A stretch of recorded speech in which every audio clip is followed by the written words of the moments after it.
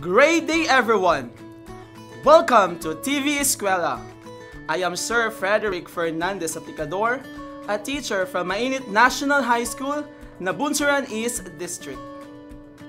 I'll be with you again in this new episode of learning in our subject, Philippine Politics and Governance 12.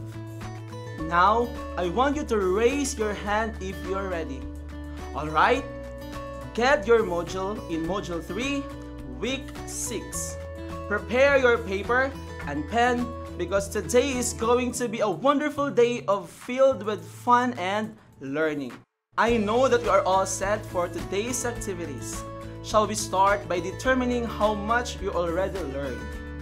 This activity is entitled, What I Know. Instruction. Kindly answer the following questions. Select the letter of the correct answer and write it in a separate sheet of paper. Do you follow? Very good! Number 1. What do you call the branch of government which enforces the law? What do you call the branch of government which enforces the law? A. Executive, B. Judiciary, C. Legislative, D. Local. There you are! The correct answer is letter A. Executive. Number 2. To whom is the executive power vested? Again, to whom is the executive power vested? A. Cabinet members, B. Congress, C. President, D. Vice President. Okay, the correct answer is letter C. President. Number 3. Which of the following is not a requirement for a person to be elected president? Again, which of the following is not a requirement for a person to be elected president? A. A registered voter, B. Able to read and write, C. Natural-born citizen of the Philippines, and letter D. At least 50 years old on the day of election. Yes, the correct answer is letter D. At least 50 years old on the day of election. Number 4. In case of death, permanent disability, removal from the office, or resignation of the president, the shall become the president to serve the unexpired term.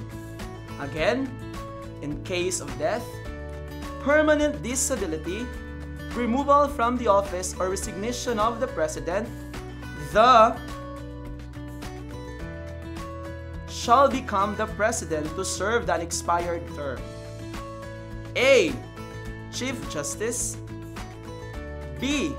House Speaker, C. Senate President, letter D. Vice President. You are right.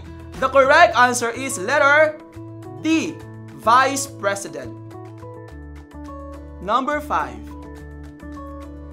In case of the serious illness of the president, the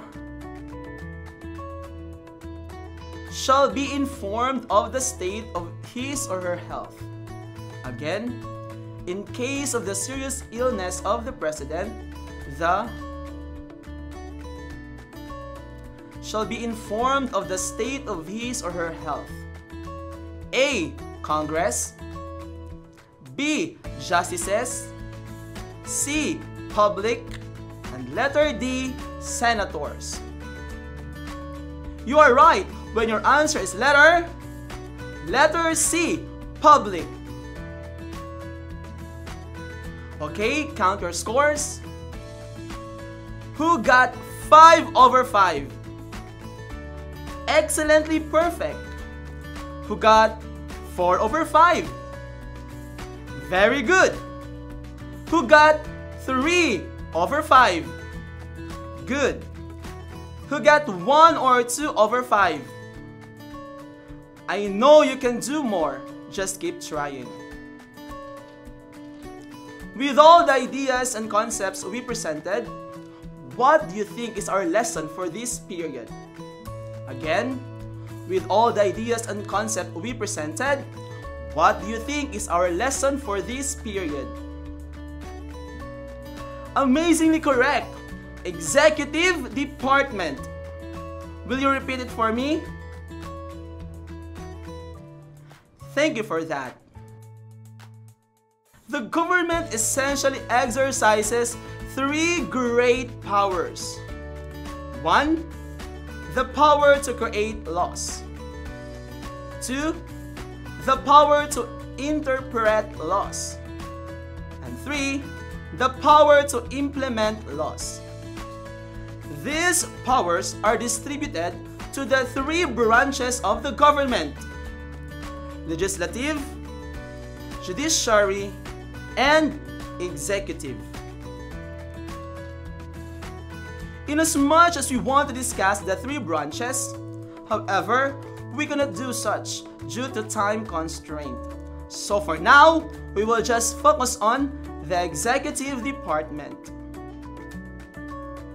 For proper guidance, I am requesting everyone to focus your eyes on the screen. For today, we are learning to 1. Define the executive department. 2. Analyze the roles, functions, and powers of the executive department. 3. Make an assessment about the performance of the executive department. The executive is the organ exercising authority in and holding responsibility for the governance of the state. The executive enforces laws. The President, with our incumbent President, Rodrigo Roa Duterte, is the head of the state and the head of the government, and functions as the Commander-in-Chief of the Armed Forces of the Philippines. As outlined in the Article 7 of the 1987 Philippine Constitution, the role of the President in relations to his or her powers are as follows. Section 1. The executive power shall be vested in the President of the Philippines. What do you think are the qualifications to be a President of the Philippines? Is it A? Do you need to be a college graduate with a high degree? B. Do you need to graduate with flying colors in a prestigious university? Or letter C, do you need to be a member of an elite or rich family to be a president? Let's check it out. Section 2. No person may be elected president unless he is a natural-born citizen of the Philippines, a registered voter, able to read and write, and at least 40 years of age on the day of election, and a resident of the Philippines for at least 10 years immediately preceding such election. Section 3. There shall be a Vice President who shall have the same qualifications and term of office and be elected with and in the same manner as the President. He or she may be removed in the office in the same manner as the President. Now the question is, how many terms and years in a term or terms shall the President and Vice President have? 1, 2, 3, 6, or 9 years in a term or terms? Is he or she eligible for re-election? Let's find out. Section 4. The President and Vice President shall be elected for a term of 6 years. the President shall not be eligible for any re-election.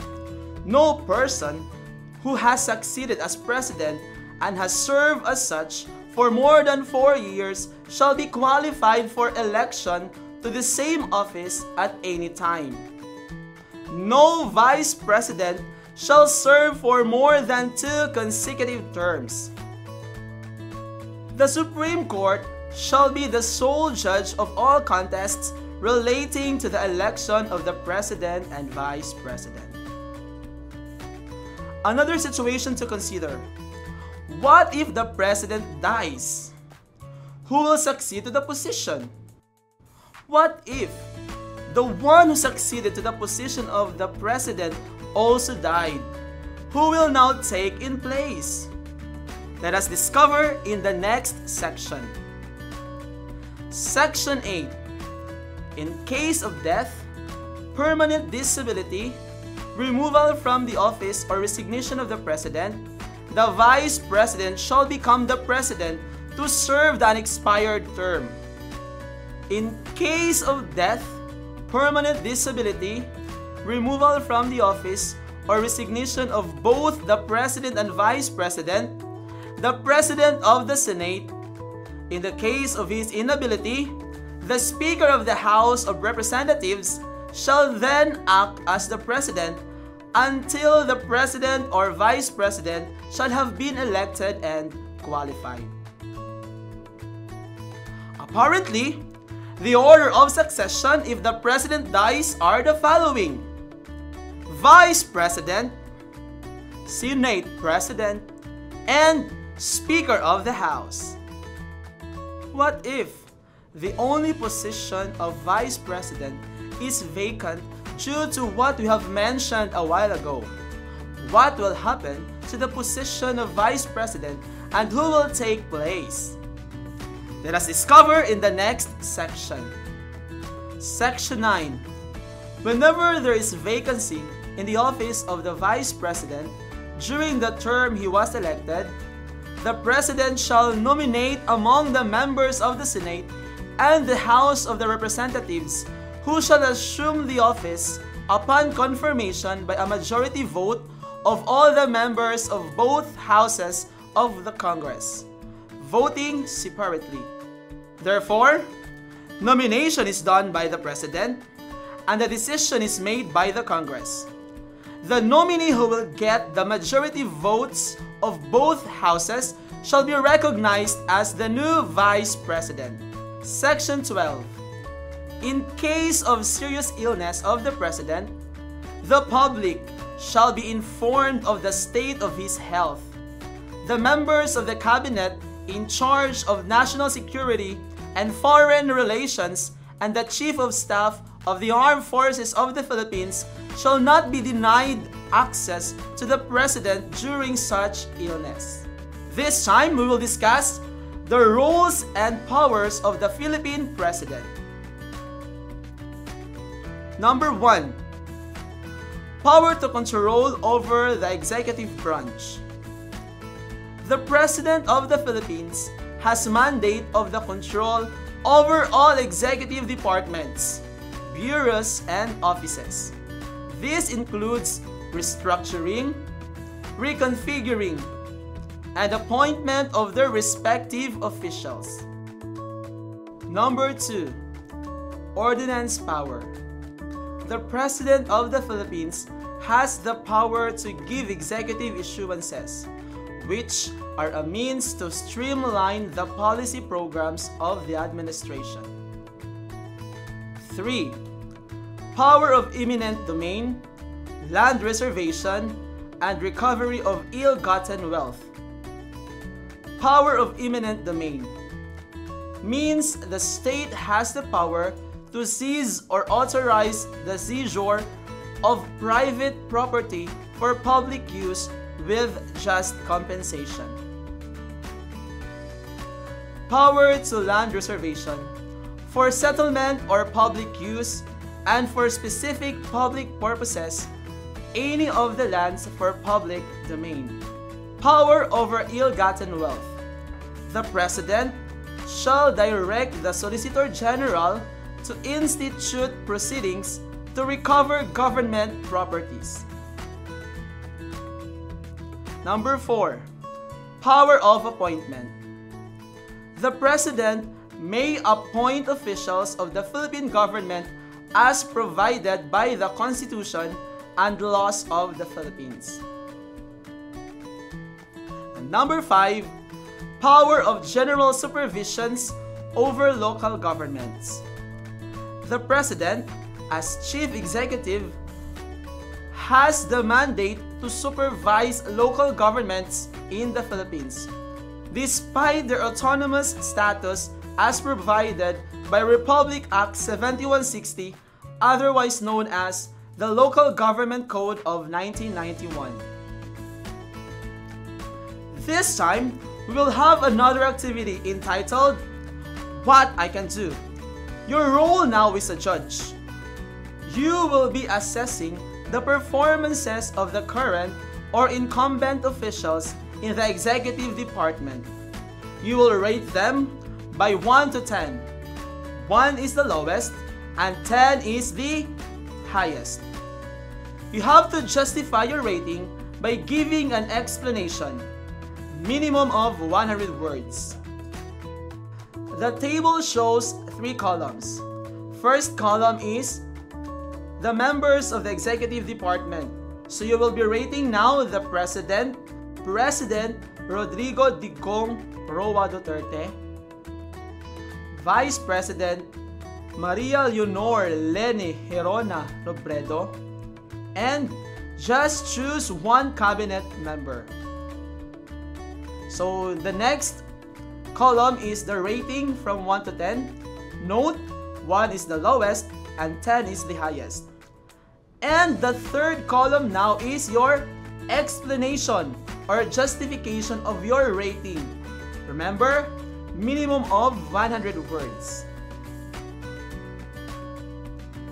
Dear learners, submit your work to your teacher and let them check your answers. This time, let us have the final activity. This is entitled the final test. Let us determine how much you already learned in our discussion this period. Instruction: kindly answer the following questions. Select the letter of the correct answer and write it in a separate sheet of paper. Do you follow? Very good!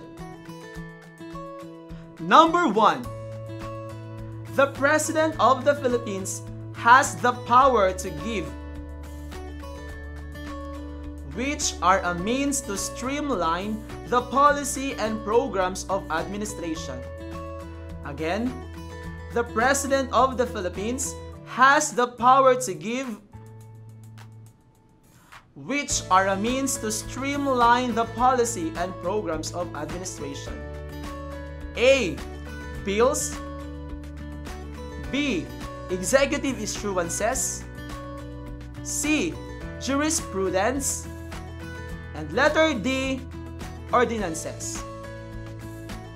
The correct answer is letter B. Executive issuances. Number 2. Who shall nominate a Vice President whenever there is vacancy in the office of the Vice President? Again, who shall nominate a Vice President whenever there is a vacancy in the office of the Vice President? A. Chief Justice. B. Congress. C. President. D. Senators. Very good! The correct answer is letter C. President. Number 3. The President and Vice President shall be elected for term or terms of year or years. Again, the President and Vice President shall be elected for term or terms of year or years? A. 1 term of 3 years. B. 1 term of 6 years. C. 2 terms of 3 years. And letter D. 2 terms of 6 years. Excellent! The correct answer is letter B. 1 term of 6 years. Number 4. In case of death, permanent disability, removal from the office, or resignation of the President, the Vice President shall become the President. What if the Vice President who succeeded dies? Who will succeed to the position of the President? Again, in case of death, permanent disability, removal from the office, or resignation of the President, the Vice President shall become the President. What if the Vice President who succeeded dies? Who will succeed to the position of the President? A. Associate Justice. B. Chief Justice. C. House Speaker. And letter D. Senate President. Bravo! The correct answer is letter D. Senate President. Number 5, the last number. The following are the functions of the President except. Again, the following are the functions of the President except. A. Commander-in-Chief. B. Head of the government. C. Head of the state. And letter D. Head of the Congress. Outstanding! The correct answer is letter D. Head of the Congress. Okay, count your scores. Who got 5 over 5? Excellently perfect. Who got 4 over 5? Very good. Who got 3 over 5? Good. Who got 1 or 2 over 5? I know you can do more. Just keep trying. Great work! You are learning fast. Dear learners, you are capable and empowered to achieve your dreams and aspirations in life. Your academic success lies in your own hands. Once again, this is Sir Frederic Fernandez Aplicador from Mainit National High School, Nabunsuran East District saying, dito sa TV Eskwela, sa pag-aaral, sama-sama. Bye-bye!